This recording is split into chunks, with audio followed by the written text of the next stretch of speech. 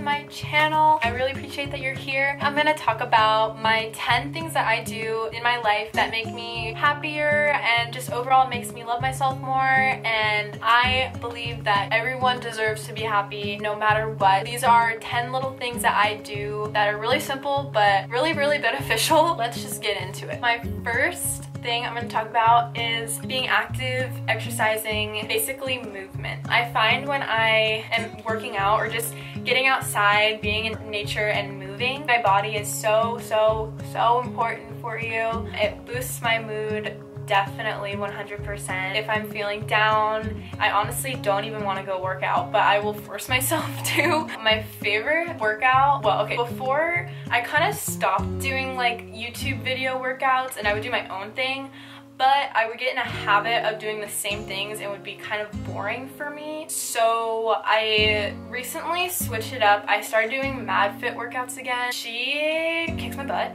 First of all, I did a 10-minute workout and it literally left me sore for like 3 days, but I felt great after. I felt so happy after. Any workout you want to do, it doesn't have to be a workout. It could just be going for a walk. It could be something like a sport you do, like surfing or something. That's something I like to do as well, like on my off days from working out, so I can get a recovery day. I feel pumped after, I feel stronger, and I feel more grounded, which is really nice. Being grounded just gets rid of it, just goes by. This is number 2, and it's being in the sunshine. Just like this little fella. I have always said and believed that the sun literally heals anything, and I mean that. Literally just sitting in the sun makes me feel so much better. Boosts your vitamin D levels, which is so good for you. It just heals you internally, spiritually, and physically. I'm a full believer in the healing powers of nature and what nature can do for you.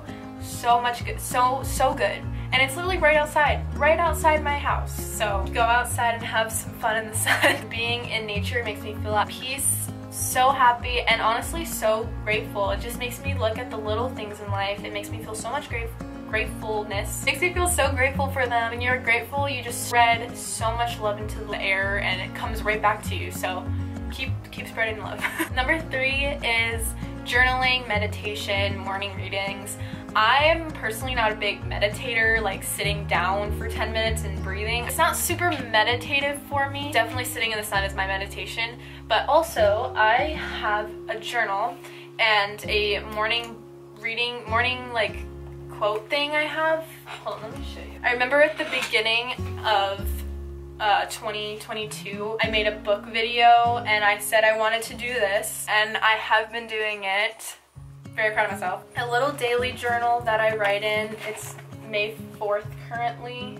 And it's like the simplest things. Like this one's like my favorite thing to cook. And it just like gives you something to write down, and then you can think back like what you like to cook or something about yourself, and it just empowers you. I also read a little daily thing called Opening Doors Within by Eileen, Caddy, and I'm also caught up, very proud of myself, because years ago I would not do this. It's just short little passages that you can read, and they're super inspirational. Like after I read it, I like to kind of soak it in and bring it throughout my day.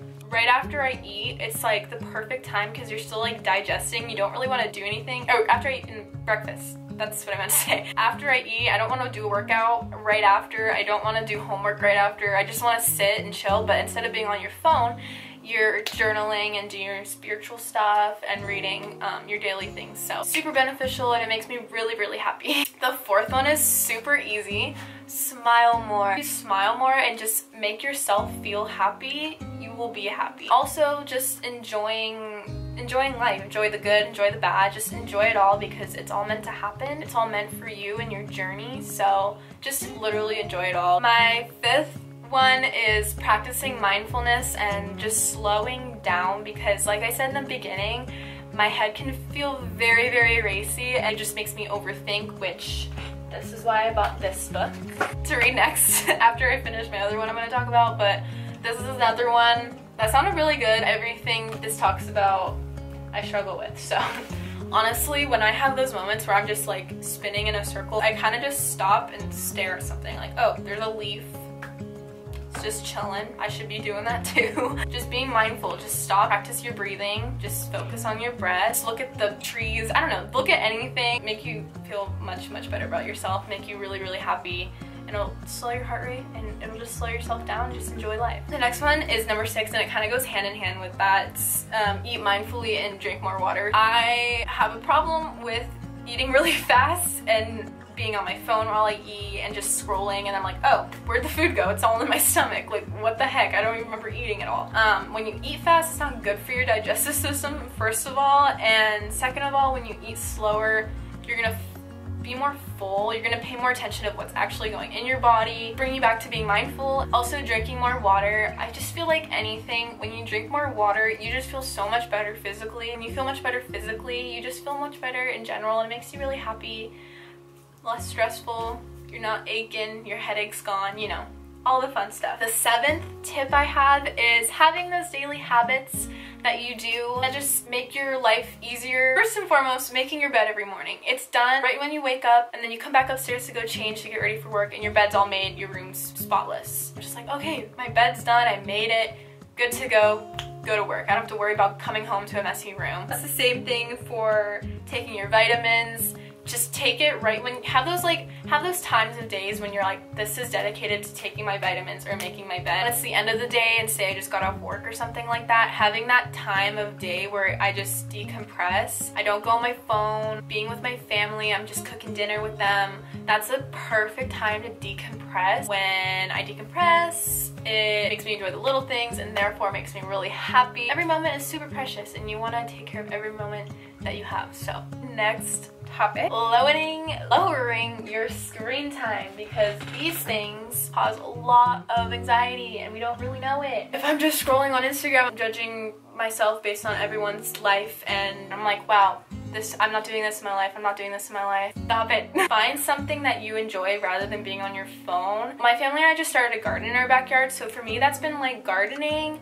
I've also been reading a lot, trying to get, because I just bought a lot of books, so I'm like, I gotta read these. I just started a book before all my books came, and now I want to get to the other books, so I'm trying to finish this book. I just like being with my family, just like little things like that, just being in the sun, like I said, going surfing. Those apps are designed to make you feel bad about yourself, honestly. Like I truly believe that. It'll just make you into this downward spiral. It's not good for you. Like, those apps want you to feel like that. That's just my beliefs. I know that's super hard, but trust me, you're gonna feel so much better. You're gonna feel so much like the day is so much longer. Like, what the heck? Like, I just gained 4 hours. Like, you're not being on your phone for 4 hours makes a huge difference. The 9th tip is reading a good book. So this is the book I'm reading right now. This is the book I'm reading currently, called Homesick, and it's about this girl who lives in a shed. She doesn't like to work, like have a job, because why have a house if you can't enjoy it if you're working all day, that kind of thing. So really, really good book.